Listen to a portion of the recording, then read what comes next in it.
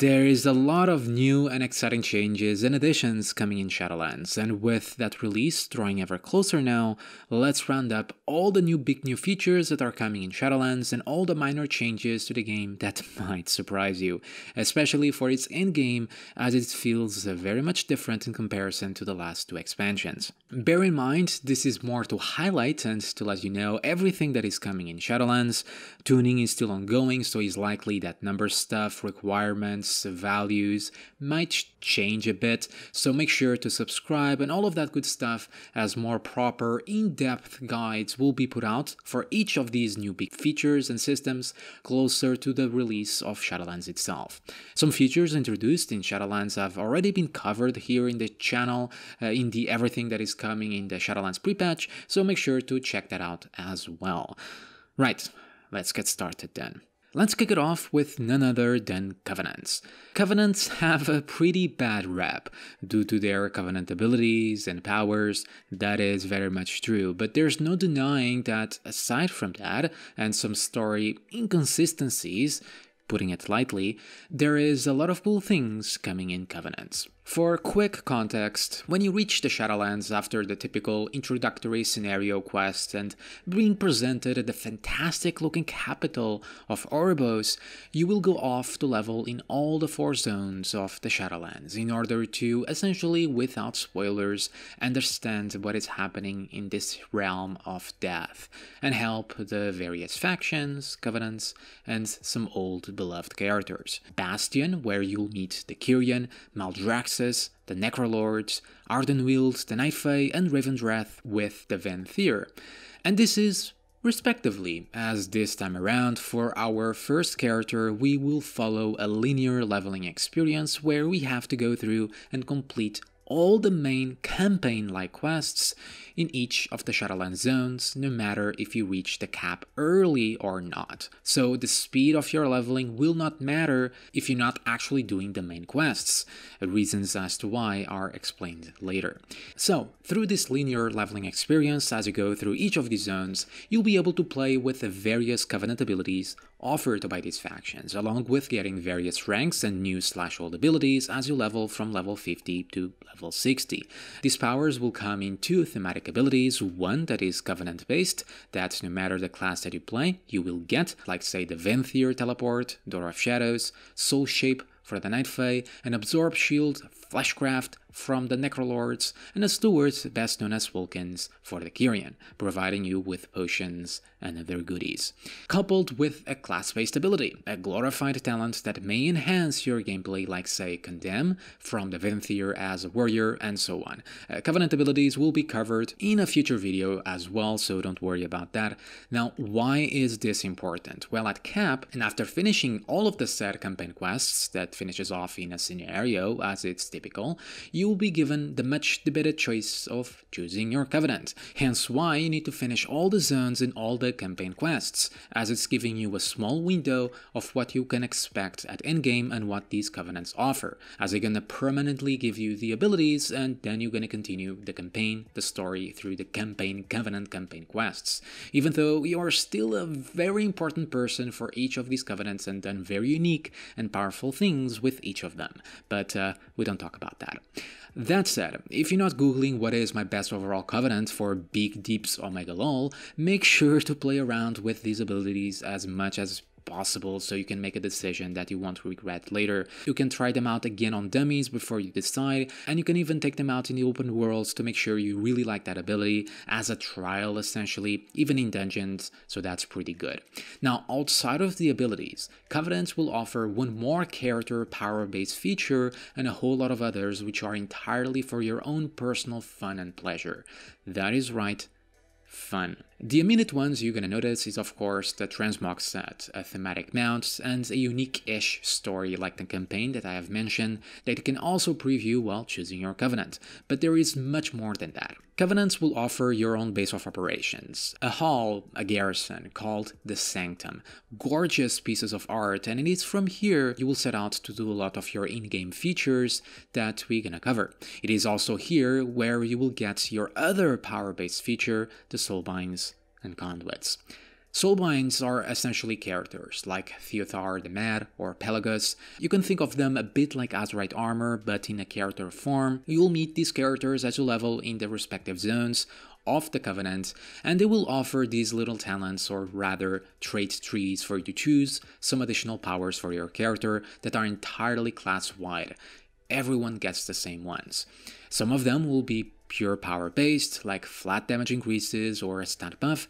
Some will be flavorful, like a free transmog cost or profession mats.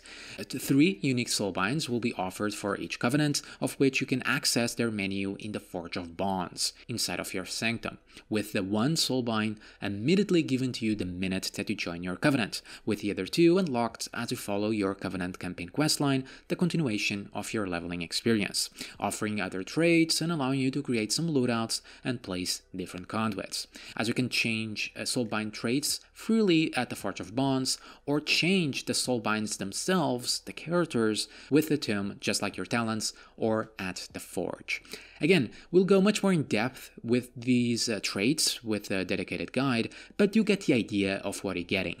Pretty simple upgrades. What is conduits then? Conduits are more class or spec specific. We're gonna have 3 types: potency, finesse, and endurance, each enhancing types of abilities that each spec and class has: DPS, or just raw power, survivability, and utility. You're then gonna slot these conduits in their respective slots through a library system resembling the essence system in between the soulbind traits, filling in the gaps.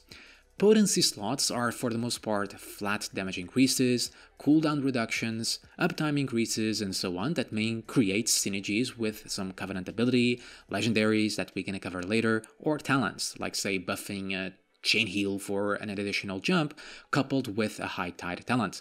Some may even change gameplay slightly, such as providing a proc. As an example, on Shadow Priest's Dissonant Echoes giving you a Void Bolt proc, even without being in Void form on the Mindflay ticks. But for the most part, they are just flat passive damage increased things. Now, where do you get conduits from? Well, they are just like gear loot drops or relics from Legion, obtainable from a variety of sources, be it dungeons, raids, or from PvP, like the new vendors. Yep, vendors, more on the gearing changes later on, and even on world quests. A conduit will also contain an item level, a rank. The higher the difficulty you obtain it from, the more powerful the conduit is gonna be, increasing its uptime or the damage percentages depending on the conduit effect, and once you acquire it, you can simply take it back to your Covenant Sanctum and add it to your library at the Forge of Bonds, or upgrade it if you just obtained a more powerful version. All that said, the traits and their respective conduit slots won't be fully unlocked as you see here in the video. Much like the Azurite traits at the start of BFA, there will be some gated progression with your Covenant in order to unlock those traits and slots in the form of Renown, a form of currency meets reputation, a stance with your Covenant. Unlike Artifact Power, it is not grindy or time-consuming at all, and is actually finite. We will cover how you get Renown momentarily. So, as you get more and more Renown levels, you're gonna unlock more and more traits and new conduit slots and grow more powerful. You can then change soulbinds or the paths of the traits for different loadouts, like say for an off-spec or for a specific encounter or need. However, changing conduits on themselves, that's where it's gonna get a little bit tricky, as currently there's 1 week lockout in order to change your conduits, as opposed to the traits themselves.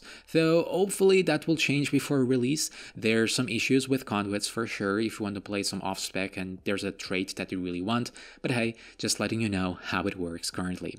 So Renown, what is it exactly? It's essentially your standing with your Covenant, as I said. It's your new artifact or neck level. At different level brackets, you will unlock the set soulbind traits and the conduit slots, along with getting tons of different cosmetic rewards, like the very cool tier set and the cloak transmog many of you probably saw, the mounts, among other things that you can see there on the screen. Your campaign, which also unlocks many of these cosmetics, is inherently connected to your Renown. You will get some Renown by doing campaign quests, and Renown will also unlock more campaign quests, and so on and so forth. That said, you also have 2 very simple weekly quests on top of that to get Renown. offered by your covenant. One that will task you to gather 1500 anima for your covenant, and the other to gather 15 souls from the Maw. And that's it.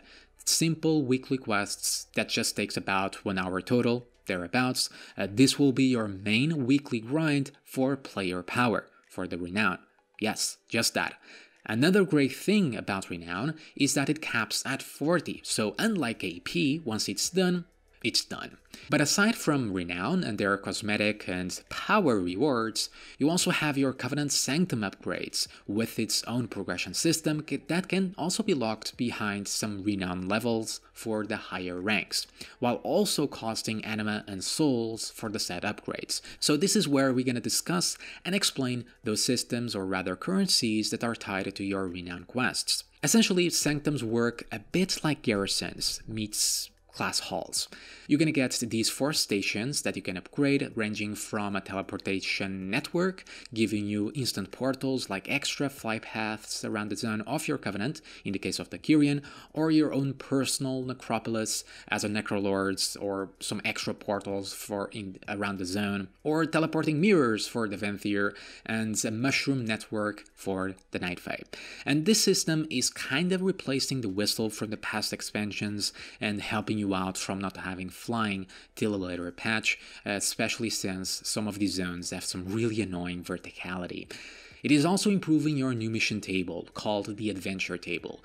More on this in a dedicated video to Covenants overall, but it is essentially the same as your typical table, but with some changes to the way you acquire the characters, with some quests and stuff, and how it's all presented in a more RPG fashion with a lot more numbers and stuff like that. The Sanctum upgrades will also allow you to unlock and upgrade the Anima Conductor. So what the hell is that? This is where we get to Anima, Souls, and essentially world content that has changed quite drastically from BFA and Legion. So Anima. What is Anima? Anima essentially powers everything within your Sanctum. It is the life source of the Shadowlands, and so in gameplay terms, it's essentially war resources that you can use to upgrade your Sanctum, that you're gonna need for your weekly quest, buy some cosmetic items on some vendors, and use it here on the Anima Conductor. It is not something like Artifact Power, as you may have assumed. Like, the closest comparison is actually the Renown, as we covered. Anima is going to come from a variety of different sources within the game, but primarily from world quests and callings or general world content. Callings, in turn, are your new emissaries that you have to pick up like a daily in your Sanctum. You're going to get one every day for a max of 3. But unlike emissaries, which is always the same, they resemble more like a Mechagon daily or the assaults, as their requirements will vary. Sometimes they may ask for 4 world quests, other times just go and defend a specific Shadowlands zone, and there you can do anything to fill the bar. Treasures, rares, world quests, or even the dungeons within that zone. Other times might even just ask you for you to defeat a powerful enemy. This might be a group-based world quest or a dungeon. Or you get 5 types of these items that only drops from rares or treasures. Other times, it might even send you to the Maw to get Stygia. More on that later too. So callings, emissaries have a lot more variety to them, and they are gonna give rewards akin to emissaries, gear, likely for catch-up, probably some other cosmetics, but big chunks of anima that then you can deposit on your own Covenant's anima reservoir as they come in the artifact-like consumables. Now, the cool thing about this is that for the most part it's completely optional. Outside of the weekly that tasks you to get 1500 anima to get Renown for player power, from that point on, it is entirely up to you to farm, yes farm, anima or not, to upgrade your Sanctum, as you're not getting any direct power from it. It's just making your life easier. So that feeling of having to do chores every day, or if you miss a day and it feels awful, it is for the most part completely gone. World quests, which also grants anima, like the callings, have also changed by quite a bit. They are much fewer per zone, about 4 or 5 total, and also lengthier. For the most part, I find them to be a bit of a hit and miss. There's quite a few of them which are quite creative, like Flappy Bird's minigame, floating on umbrellas, jumping on clouds, which is horrible with the beta lag from the EU, or other cool endearing quests, But you also have quests that feel quite lengthy, having you kill or collect higher than normal amount of items from what you expect from a regular world quest. PvP world quests also make a comeback, rewarding honor. So, in a general sense, it's gonna take you a bit longer to do world quests, but again, they are done at your own discretion, as they are not directly tied to player power, unless you are looking for a piece of gear for catching up on an alt or the weekly. The Anima conductor will then enter the fold here, as once you unlock it and you go up in the ranks in your Sanctum upgrades,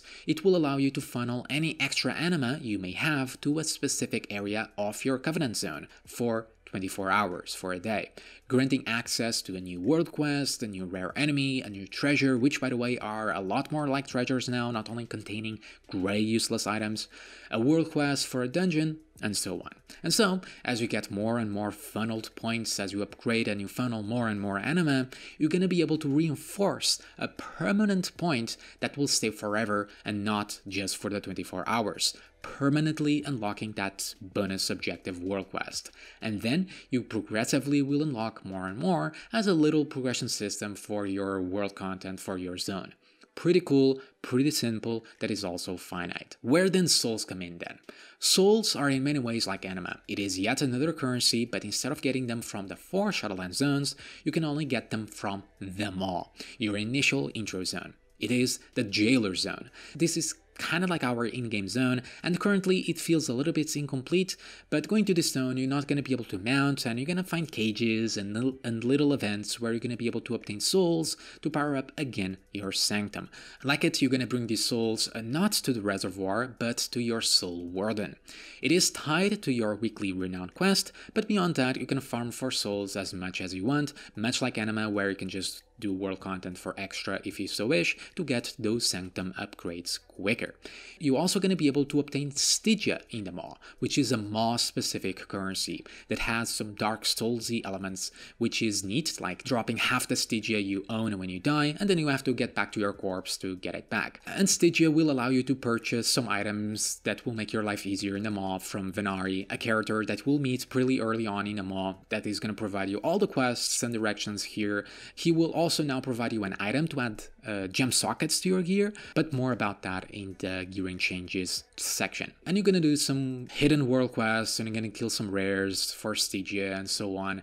And there's gonna be some progression within the zone, a bit akin to visions, as some areas have some like negative debuffs, so there's higher risk for higher rewards, like areas like a fear debuff or the River of Souls that heavily damages you, but can be mitigated by items, consumables that you can buy with Stygia. And like visions, there's going to be a soft limitation to being this zone daily. As the more rares you kill, or bonus objectives you do, or any other activity, you're going to feel the eye of the Jailer. Think of it as the GTA wanted level, and at each level you're going to get some extra threats, like some assassins coming at you to kill you, towers shooting at you, dealing a lot of damage and rooting you in place, and at 5 stars, the Jailer simply kills you, and you have to come back the other day when the eye is reset. It's a cool idea. This is a very sandboxy zone, however it still currently feels very incomplete, so a dedicated guide will come later, and then hopefully I should be able to provide you with more information. But so far it seems the item to add sockets to your gear has been the patch fix to the Maw, to add more meaning to the Maw, so yeah. Also, the Maw visually looks pretty goddamn awesome with Torghast, the Jailer Tower, ever looming over you, and the way to reach the Maw is also freaking fantastic. And lastly, to wrap up your Sanctum business, you still have your little unique weekly event or activity, which again is purely for fun, but again, dedicated video for it will come out as there's a lot to it, but for you to get an idea of what you're getting, this will be a side activity, an almost mini game, and like each Covenant is thematically unique, so is this event. Like building your own abominations as a Necrolord, dressing them up on all of these silly accessories, or going on gladiator matches with the Trials of Ascension for the Kyrian with your Soulbinds. These two function much like the Mechagon Crafter, where you progressively gonna get more blueprints and more things to upgrade this minigame, essentially, taking you to the open world to farm for items like flesh for your abominations, to be able to craft them, or some other items for the accessories, or specific specific upgrades for your gladiator matches, getting more competitors to fight, or getting items to craft some more equipment to get more abilities that then your Soulbinds can use. The Night Faden gets to nurture souls, spirits back to life in a special garden, so you will get those in an open world as well.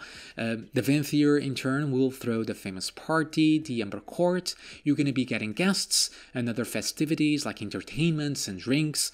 These are all quests that you're going to need to do to unlock all of these components. Some are locked behind the campaign or other requirements like reps, and it's all within the open world like environment. But once again, I cannot stress this enough, these are purely optional that have a lengthy progression system attached to them that can also be tied to Renown due to the nature of upgrading your stations. But all the farming involved, like getting all the required items, getting all the anima, getting all the souls for the upgrades, and getting all the items for the specific events, is also quite lengthy, but ultimately it serves as a way to get you out to the open world more, outside of world quests and dailies, and getting all the items or quests that you need, to then do some silly fun things, especially in times where you want to play some WoW but don't feel like doing anything serious.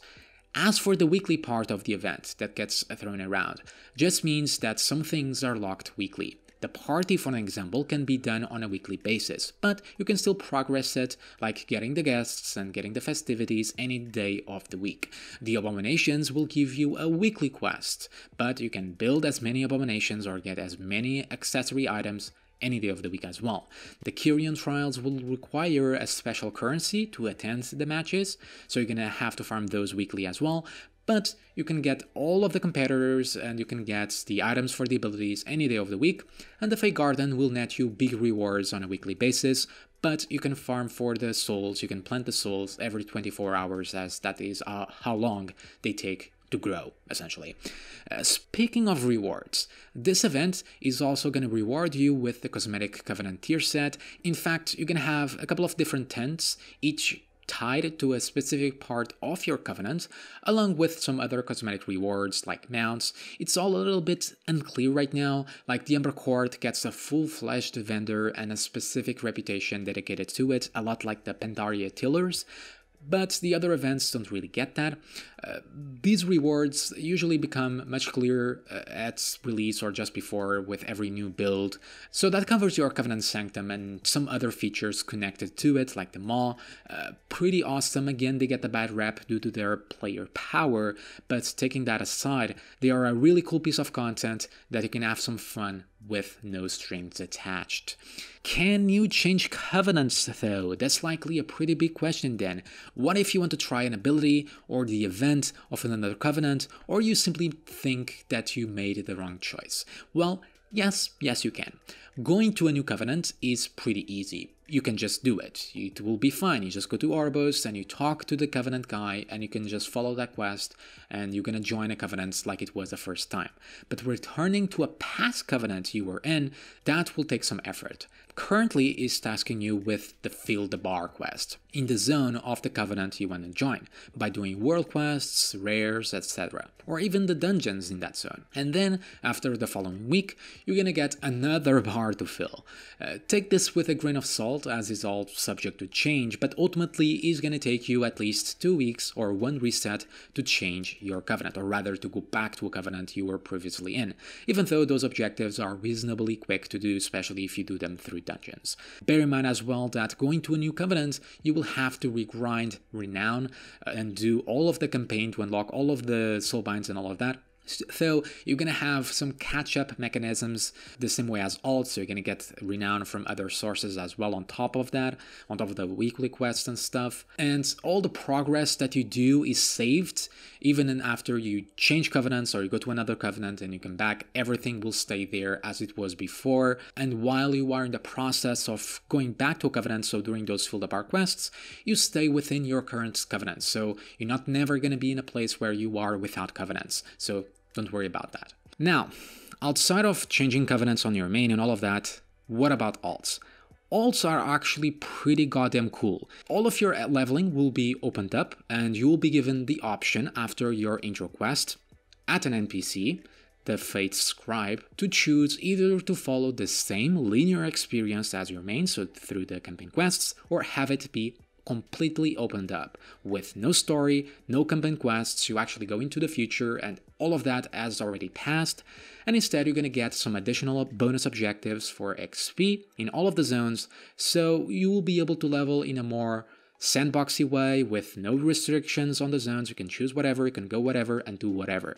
You also will be able to join a covenant immediately to get the abilities straight off. There's not even the intro quests to go through, or you can simply rely on the trial system like in your main to just test the abilities before you settle down on an option. But even if you don't settle down on a covenant, you can easily change to another one pretty easily at max level. You're also going to receive some bonuses like Anima or Renown while doing those bonus objectives in the zones while you are leveling as a form of catch-up.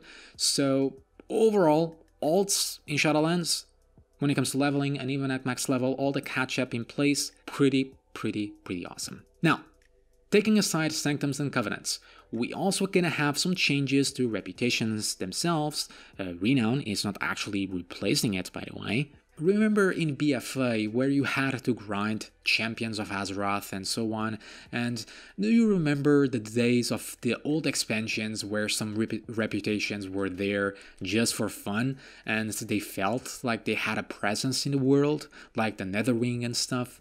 Well, that's back as well. Each zone has a specific reputation attached, as you probably figured out, but the grind, the farm involved with them have almost no player power attached to them as well, outside of some recipes with the big profession changes that we also gonna talk about.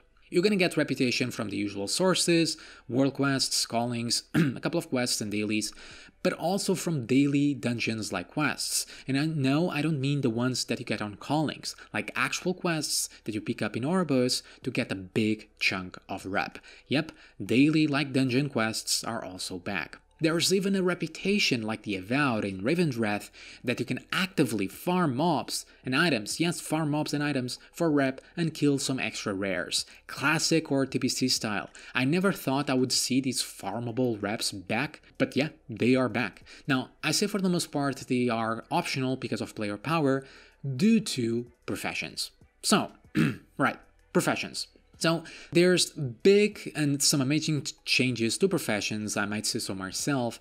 In the pre-patch video we covered the relics of the past items that you can use to upgrade the item level of old items, but for the Shadowlands there's something very similar for the max level items in the form of Crafter's Mark, a BOP item that you can slot into an item while crafting it to increase its item level. There's going to be 4 variants and it's maxed at 200 item level, equivalent to Castle Nathria, the new raid, normal raiding gear. Now, these are locked behind the reputation grind. It is the only power-based things that I found locked behind reps. But it makes sense because crafted gear in Shadowlands fills every single gear slot except for one single trinket. You may craft a shady green bow or a shady green leg or a belt or any other item, but by adding these reagents you'll make it into an epic 200 item level bow, meaning that later in the patches when people have grinded the reps, you may have alts full of 200 item level crafted gear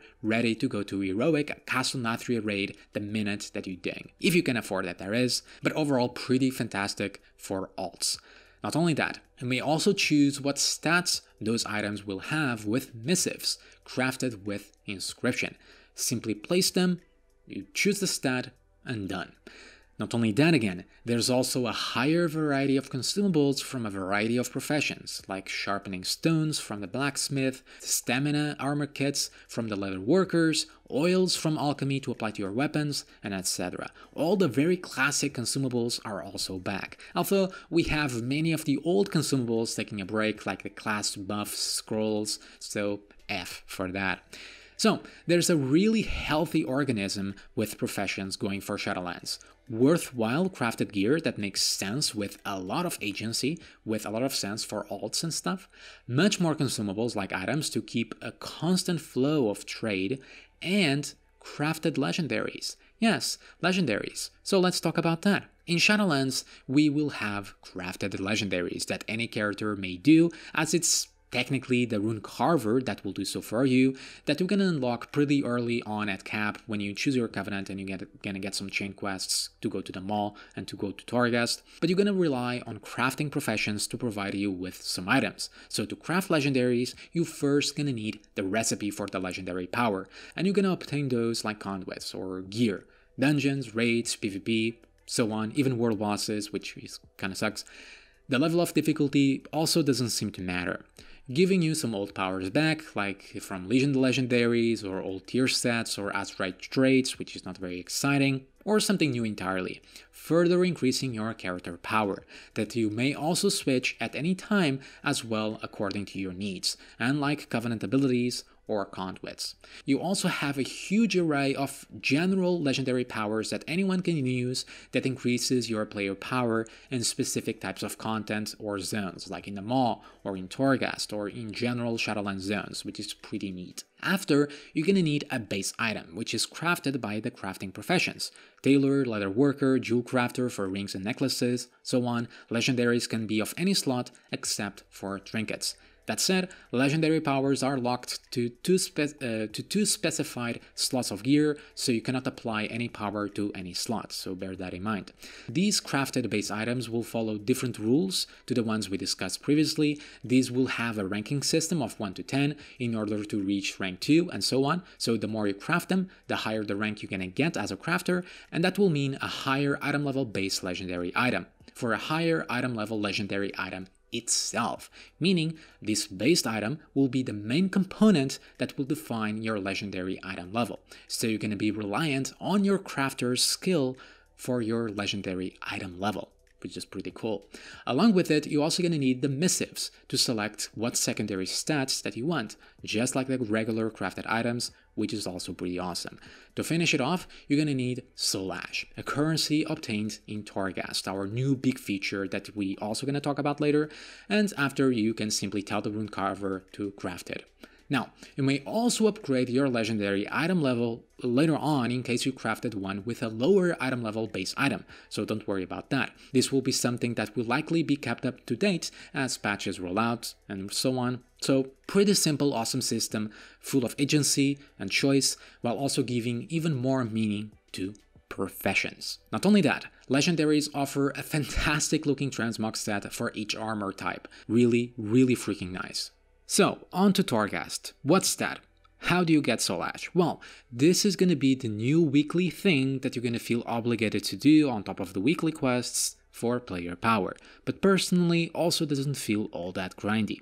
Torghast also deserves its own video because there's a lot to it, but to get an idea of what you're getting, it will be your new instance-based content that you can do solo or in a group of 5, and it's following a semi-roguelike RPG approach that will be explained. Torghast will be accessible from a portal within the Maw, unlocked shortly after choosing your Covenant, as you go through the chain quests, and as you enter this gargantuan tower after completing its set intro quests, you are given a choice of 2 halls, 2 instances to run, that change on a weekly basis. There is a total of 6 differently thematic halls, like one is fire-ish, one that is more necromantish, greenish, another one that is more plagueish, yellowish.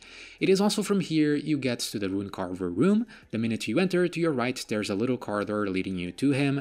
Don't worry, there will be quests to unlock all of this, so you will be guided very easily through it. These halls work kind of like dungeons meets visions meets scenarios, where you're gonna go through 6 floors separated by tiny loading screens, pseudo-randomly generated, and I say that, but I mean it's not really, it's kind of different placements on enemies and kind of different corridors that you're gonna run through every single run, with one mini-boss at the end of each floor and one big boss at the end of the 6th floor. You're going to be dodging very deadly traps in between the enemies and exploring the corridors that can actually kill you, which is pretty cool, doing simple quests akin to islands and some little puzzles with treasures. But along the way, you're going to get these temporary power-ups called Anima powers, droppable from enemies or destroyable objects or just by exploring the corridors, doing all sorts of silly things for your character, like more powerful abilities, up to 2000% more damage, more frequent CDs, and so much more.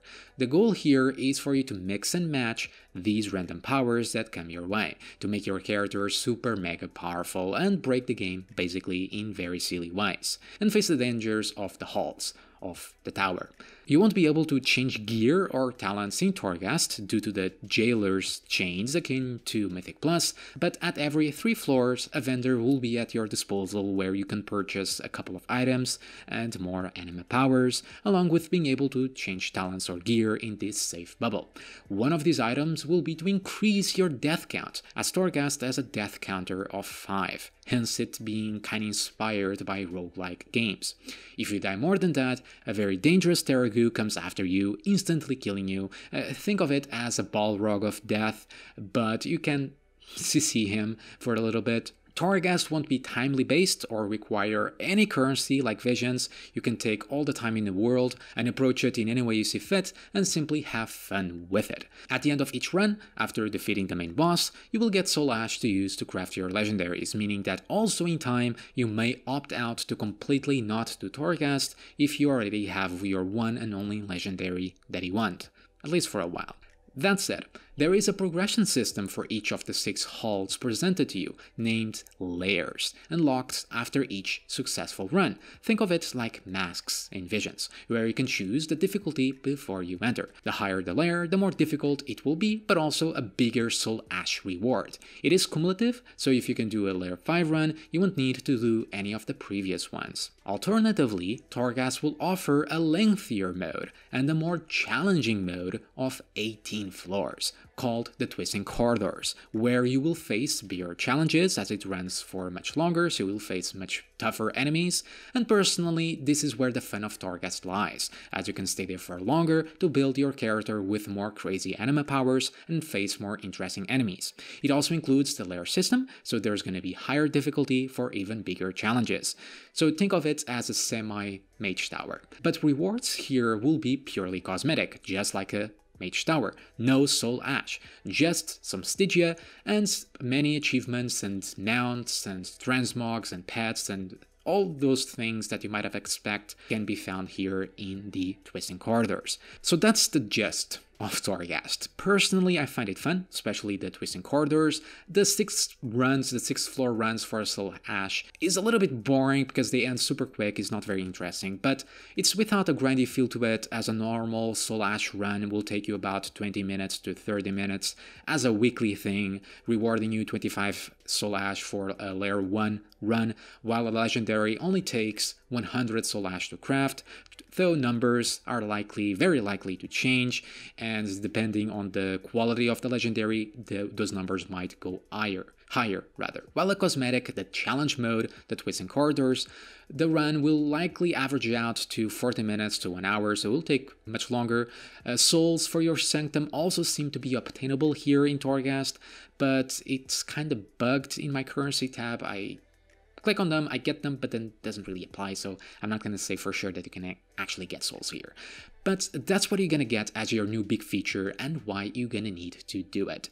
And lastly, there's the gearing changes. We talked about the few, but gear will be gear in Shadowlands with no silly random systems like Corruption or Titan Forging, which is also great.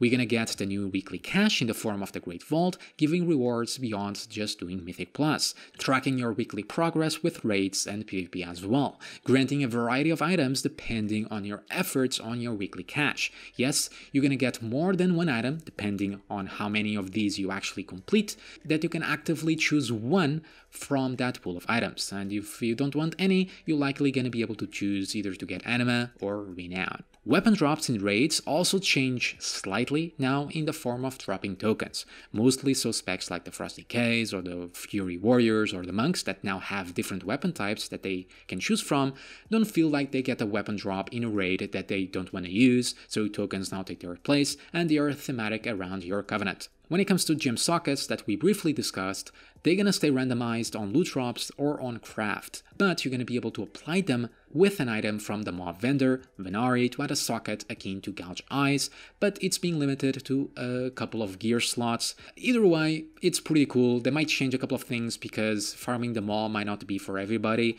so take that with a grain of salt. PvP also gets their vendors through conquest points and honor, and their gear will be upgradable akin to benthic gear, but these are still under heavy tuning as they had some itemization issues. But overall, gearing is looking really quite nice, with best lists making a comeback here in Shadowlands, so pretty awesome. And lastly, we have what you can expect new content to be in a new expansion, like new dungeons. We have a total of 8, which are all pretty cool, and the new raid, Castle Nathria. I haven't done the raid because I actually want something to feel fresh when I actually play the goddamn thing, but from friends and fellow content creators, it's looking rather great as well for the most part.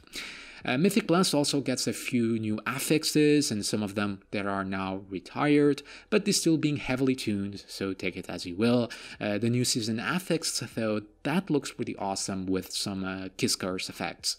All that said, one of the amazing things about Shadowlands as a whole is that if you enjoy raiding, if you enjoy doing Mythic Plus, or PvP is the only thing that you care about, you can just focus on that, taking aside Covenant abilities. There's very little grinds and arbitrary chores that you need to do, with seemingly a lot of optional fun content. I personally love that approach, so do let me know yours. What is your perspective? So yeah guys, that covers all the things coming in Shadowlands. Pretty goddamn big video, and holy did it take me a very long time to make, so keep a lookout for future videos like this, tier lists on classes and specs, a look at all the Covenant abilities, choosing your main, and eventually dedicated guides for each of these big systems. Do remember to subscribe to get all of that, and as always, thank you for watching, and I'll see you all next time. Goodbye, my friend.